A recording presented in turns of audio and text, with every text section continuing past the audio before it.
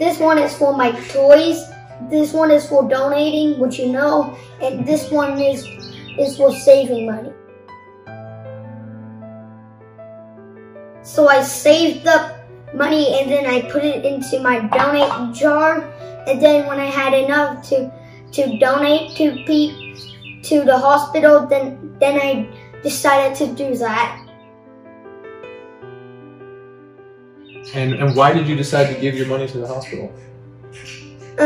So I can help people like my dad. And how did it make you feel to help people? Proud.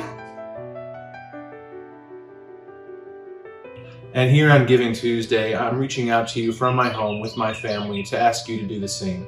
We have lots of healthcare heroes that are going to need assistance now and long into the future, and we really urge you to donate. This has been really hard on everybody, but if you can, reach down, dig down, and please go to unitypoint.org/givingtuesday.